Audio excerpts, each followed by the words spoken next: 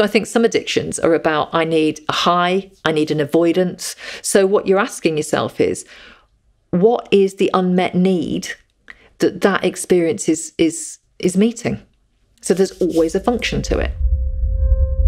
I could not point the feelings, but there was a lot of emotion feelings inside of me. So I felt like an explosion, a bomb who's going to explode somehow. First time that I tried the drugs, and it went very clearly for me. I felt like, oh shit, now I'm home.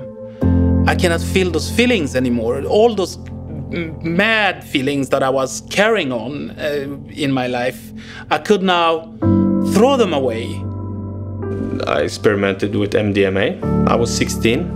It felt almost like falling in love. I just kind of lost any positive view on life. Jeg hadde lyst til å gi faen. Eller jeg følte at jeg måtte det. Og så følte jeg også kanskje at rusen ville løse noe av det som jeg hadde gått glipp av. The feeling of ecstasy when it leaves you is like hatred, like I was hating myself. It was like I was the loneliest person in the world. Jeg følte på veldig mye på skyld og skam, og hvordan det jeg skal klare å tilgi meg selv. Og mamma, hun var til og med sykmeldt i 1 år på grunn av meg. Og det visste jeg da jeg var ruset. Men jeg ga totalt faen i det. Du selger sjela di til djevelen. Jeg har jo dratt så mye opp i nesa. Jeg følte meg ikke bra, og jeg tydde til noe som jeg trodde skulle føle meg bra.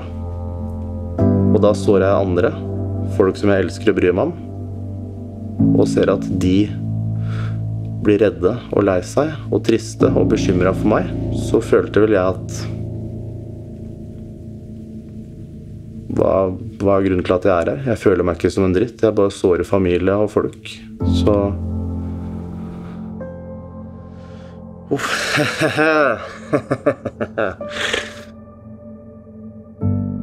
So when I started with alcohol work in the main, and then there was a little bit of drug work, fundamentally there was always a rationale to it. I learned that I was not very assertive, so I used to drink to, not get involved with feeling so pissed off that people were treating me badly. Or I was quite an anxious person, or particularly around social anxiety, so when you ever had a drink, I'd relax and I could cope with it, and before you know it, it's got a grip, hasn't it? Say about the drugs. I need to just get out of my head. Why do you need to get out of your head? Because I can't cope with what else is there. So it's getting under, there's always a logic and a rationality to it. For me, it was dealing with body image. Being in the fitness industry, I'd created this belief that I had to look a certain way. Jeg så meg selv i speilet og tenkte, fy faen, altså. Du ser ut som et misfoster. Du et misfoster.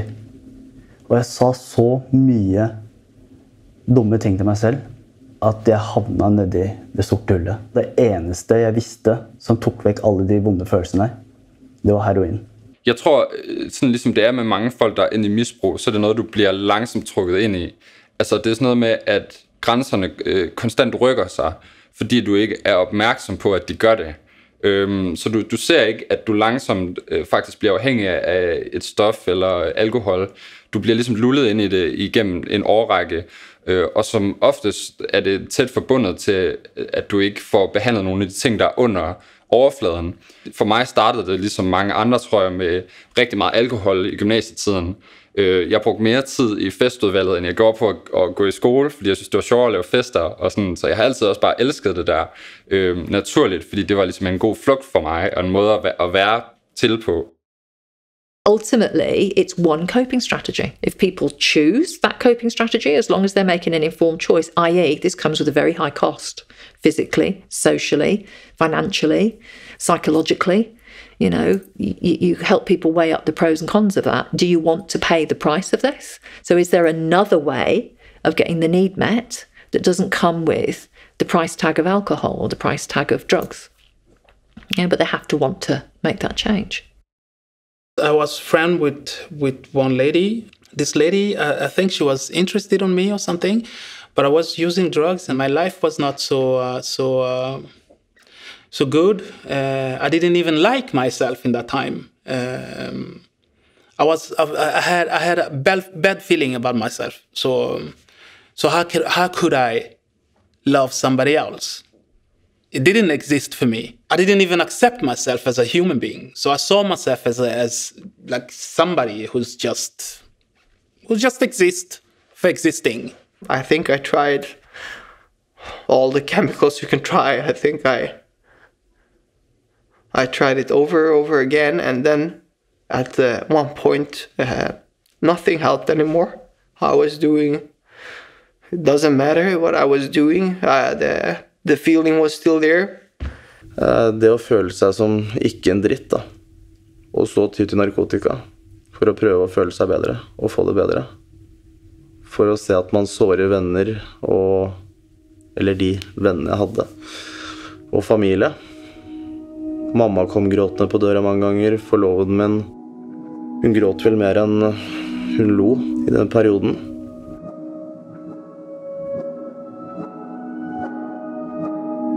Jeg opvokset hos en alkoholiseret mor, som har gjort, at jeg i en meget, meget tidlig alder skulle være voksen og skulle sørge for mig selv, og faktisk også sørge for hende, hvor at hun ikke var i stand til at give mig omsorg. Hun var ikke i stand til at anerkende mig, respektere mig og give det, som et barn egentlig skal have. And I remember being angry and upset because I had polluted blood in me. I remember a moment when he woke me up in the middle of the night, and I was sleeping downstairs on the first floor. He woke me up.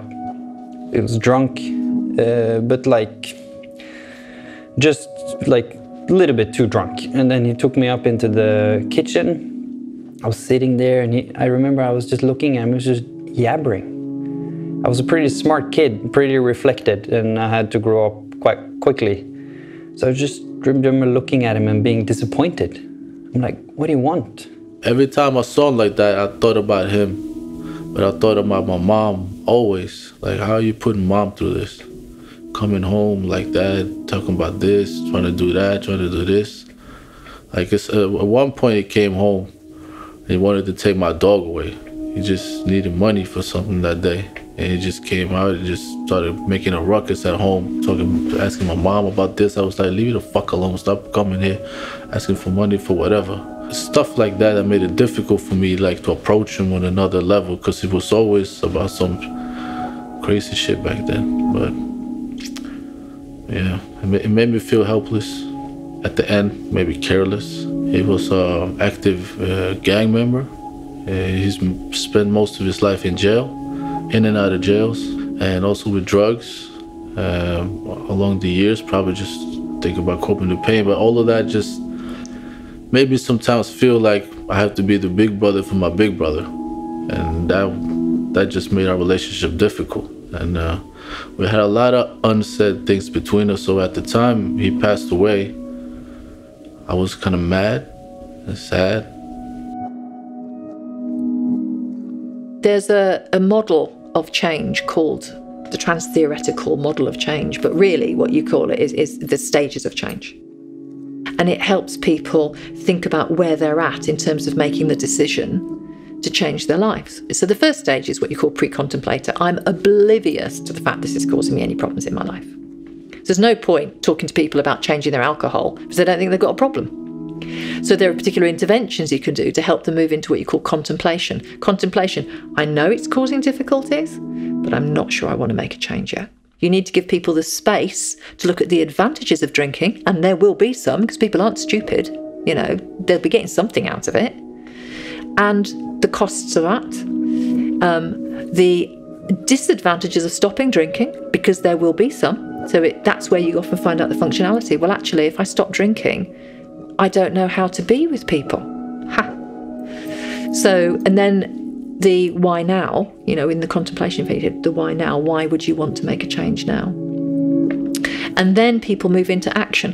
and action can be quite a short stage because you start acting quite quickly, and quite quickly you then move into maintenance. So how do I maintain the change that I've just made? Jeg tok en dose med heroin, piller, kokain og amfetamin og en i samme sprøyte, og satt den i åra og trakk den, pumpa den. Og på grunn av den rusen der, så fikk jeg en oppvåkning. Da. Den rusen var så kraftig at jeg slo hodet i veggen. Og tenkte, hvorfor gidder jeg strafferuse meg på den måten her? Hvorfor gjør jeg det? Og jeg ringte opp tilbake til behandlingshjemmet og spurte om jeg kunne komme opp dit igjen. Jeg dro opp dit dagen etter, og hadde ruset meg så sinnssykt hardt på toget at da jeg kom inn i behandlingshjemmet, så fikk jeg noen beroligende tabletter. Da.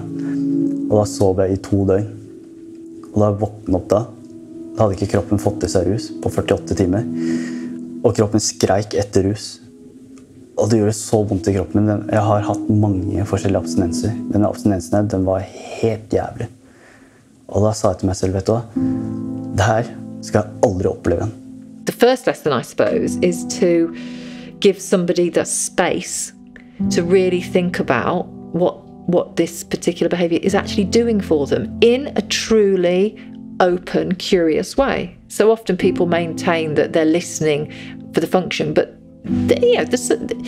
you can hear the judgment in it. You can hear that I'm only listening to then get you to change. No, you've got to be totally neutral. You've got to help people explore the advantages of drinking for them. And there will be plenty. You listen out for the difference between I need to change this to I want to change this. Yeah? So you give people that space to be ambivalent. Once they're ambivalent, they can be more honest. Once they can be more honest, you can really get the advantages of drinking. What I am going to lose by stopping drinking. That's the biggest issue. Then you allow people to take that risk together because they've been straight with you. My message to anybody, whether it be an abusive relationship, drug addiction, alcoholism, change is possible. I thought I was written off 15 years ago. I thought there was no hope. And I sit here now with a positive mindset, clear of any drug-related medications, clean from drugs, away from an abusive relationship, and living as normal can be, happy life.